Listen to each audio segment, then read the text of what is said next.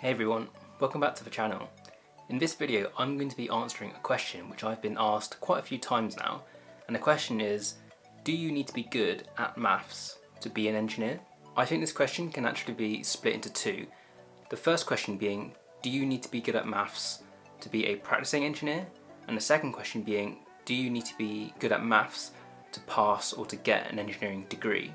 The reason why I'm splitting the question into two is because there are two routes to becoming a practicing engineer. The first route being the sort of more standard route, which is to go through school and then to get an engineering degree at university. The second route is generally to become an apprentice technician, and then you kind of slowly work your way up to becoming an engineer without having done a university degree. So I'm going to answer the first question, and that is going to be, do you need to be good at maths to be a practicing engineer? If you think you need university level maths or even A-level maths to be a practicing engineer, then you're quite wrong. At no point in my sort of daily work routine do I ever really need to do any of the complicated maths that I did at university, such as matrices, Fourier series, integration or differentiation. I really don't have to do any of that, and honestly I can't remember the last time I did it, and to be honest I probably don't even know how to do it anymore. I think the most important maths that you really need to know is going to be the stuff like trigonometry, manipulating formulas, resolving forces, which is essentially trigonometry, and just generally being very comfortable with formulas and units. All of the stuff which I just mentioned is learned when you're kind of 15 or 16 years old at school, so none of the stuff is particularly like tricky maths. I will kind of caveat what I've just said by saying that you do need to be very comfortable with maths and numbers. Now, being comfortable with maths is kind of different to being able to use really complicated formulas or using stuff like integration, differentiation, stuff that you learn at sort of A-levels or moving into university. You don't need that, but you do have to be very comfortable with dealing with numbers, because that is essentially what you're going to be doing every day. So to summarise, I don't think you need to be particularly great at maths, but you do have to be comfortable with numbers to be a practicing engineer. So now to answer the second question, and that is, do you need to be good at maths to get an engineering degree? And I will say, yes, you do, because the maths which you need to know at university is, I'd say, fairly advanced, not something you'd learn or need to do as if you were doing like a maths major or a maths degree, but you do need to be pretty good with your maths levels to be able to sort of get your degree. If you took A-level maths and you kind of struggled, you'll probably continue to struggle at university level because it only gets harder.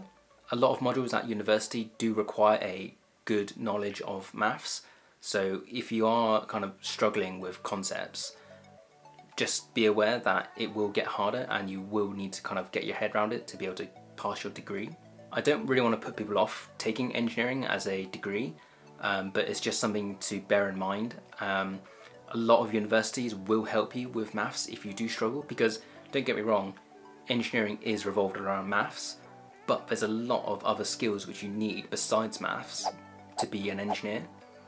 And I think the universities are going to be there to help you, if you are struggling with like the maths side of it, they will help you with it. You might be someone who's very creative in design, and that's great as an engineer, but you struggle with maths. The university will be able to help you with maths if that is the thing you're struggling with.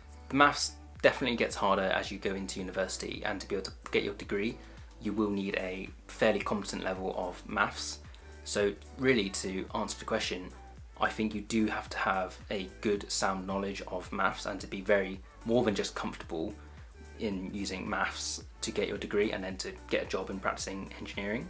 So just to finish off the video and to kind of summarise, the maths which I do day to day is just stuff which I think is basic maths. Maths which you kind of learn when you're 15 or 16 years old. You honestly don't have to be a maths wizard to be a practicing engineer, but you do have to be somewhat pretty capable at maths to actually get your engineering degree.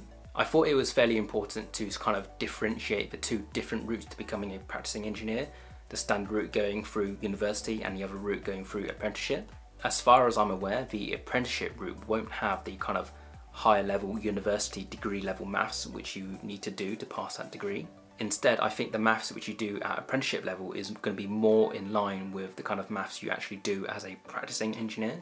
And hopefully that's going to be useful information for anyone who's already a practicing technician or is thinking about joining the apprenticeship program, and if you're kind of off put by the level of maths which you need to know, hopefully this video kind of shows you or explains to you that you really don't actually need to have the highest level of maths to become an engineer.